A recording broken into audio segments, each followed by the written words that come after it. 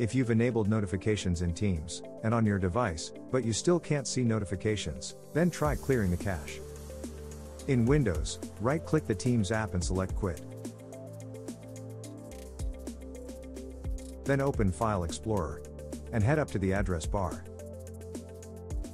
Here, type %appdata, %, /Microsoft, /Teams, /cache.